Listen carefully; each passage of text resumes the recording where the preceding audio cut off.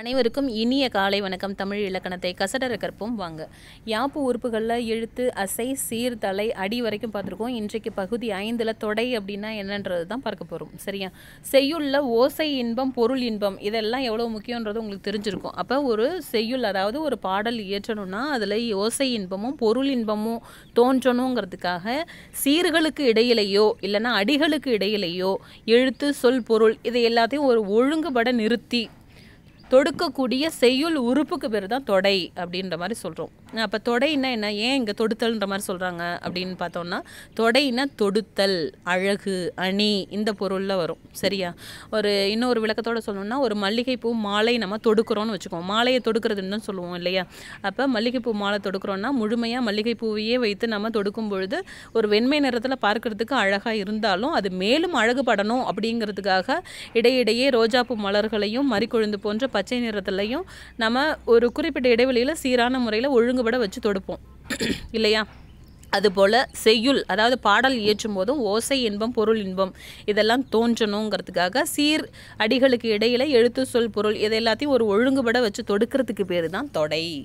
இப்போ உங்களுக்கு தொடைன்னா என்னன்றது புரிஞ்சிருக்கும் இல்லையா? இப்போ தொடை விகற்பம் அது எத்தனை அப்படிங்கிறத இன்றைக்கி பார்ப்போம். அதனை பற்றின தெளிவான விளக்கங்களை மேலும் மேலும் அடுத்தடுத்த வகுப்புகளில் பார்க்கலாம். தொடையோட வகைகள்னு பார்த்தோன்னா 8 வகைப்படும்.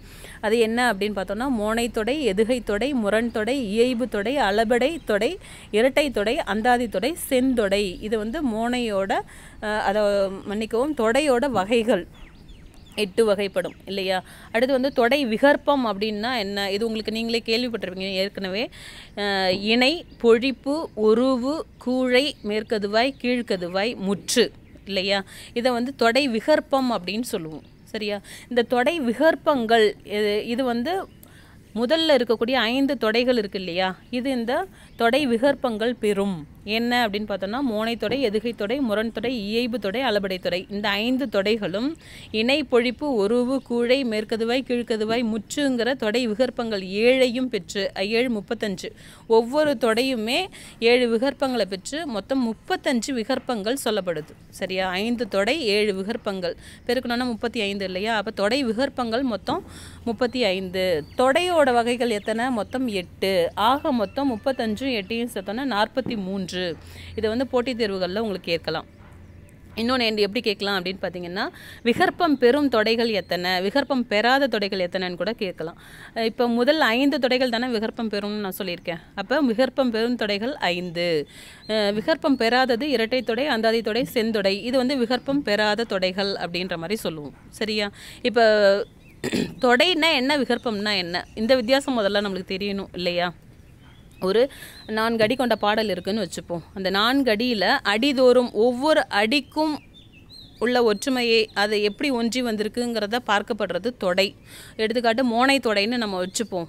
மோனை தொடைன்னா முதல் எழுத்து ஒன்றி வர தொடுப்பது மோனை அப்படின்னு நம்ம சொல்லுவோம், கேள்விப்பட்டிருப்போம் இல்லையா? அப்போ ஒரு 4 அடி கொண்ட பாடல் இருக்குது. அதில் 4 சீர் அளவடி கொண்டது 4 சீர், அதாவது ஒரு அடியில் 4 சீர் இருக்கணும். அந்த மாதிரி இருக்கிறது அளவடி பாடல் அப்படின்ற மாதிரி சொல்லுவோம், அளவடி செய்யுள்னு சொல்லுவோம். அப்போ 4 சீர் இருக்கணும். இன்னொன்று என்னன்னு பார்த்தோன்னா, 4 அடி இருக்குன்னு சும்மா ஒரு எடுத்துக்காட்டுக்காக சொல்கிறேன். அப்படி இருக்கும்பொழுது அடிதோறும் அப்படிங்கும்பொழுது ஒவ்வொரு அடியிலும் முதல் எழுத்து ஒன்றி வர தொடுக்கிறதுக்கு பேர் என்னென்னா அடிமோனை அப்படின்னு சொல்லுவோம். ஒரு அடியில் உள்ள சீர்கள் இருக்குல்ல, 4 சீர்கள் இருக்குல்ல, அந்த 4 சீர்களில் உள்ள முதல் எழுத்து ஒன்றி வர தடுக்கிறது சீர்மோனை அப்படின்னு சொல்லுவோம் இல்லையா? அப்போ இந்த தொடைக்கும் தொடை விகற்பத்துக்கும் என்ன வித்தியாசம் அப்படின்னு பார்த்தோன்னா, அடிதோறும் பார்க்கப்படுவது, ஒவ்வொரு அடிதோறும் பார்க்கப்படுவதுக்கு பேர் தொடை. அடிகளில் உள்ள சீர்தோறும் பார்க்க இருக்கிறதுக்கு பேர் ஒரு அடி இருக்குன்னா அதில் 4 சீர் இருக்குன்னா அந்த ஒவ்வொரு சீர்களிலும் உள்ள ஒற்றுமையை நம்ம பார்க்கறதுக்கு பேர் தொடை விகற்பம் அப்படிங்கிறது பொருள். சரியா? அப்போ தொடைங்கிறது மேலிருந்து கீழ் நோக்கி பார்க்கப்படும். முதல்ல உள்ள அடிக்கும் இரண்டாவதுல உள்ள அடிக்கும் முதல்ல உள்ள எழுத்து ஒன்றி ஒரு மாதிரி தொடுக்கிறதுக்கு பேர் அடிமோனை அப்படின்னு சொல்லுவோம் இல்லையா? அப்போ இது மேலிருந்து கீழே பார்க்குறோம், ஒரு அடிக்கும் இன்னொரு அடிக்கும். இது தொடை விகற்பம்னா ஒரே அடியில் உள்ள 4 சீர்கள் இல்லையா? இதில் முதல் எழுத்து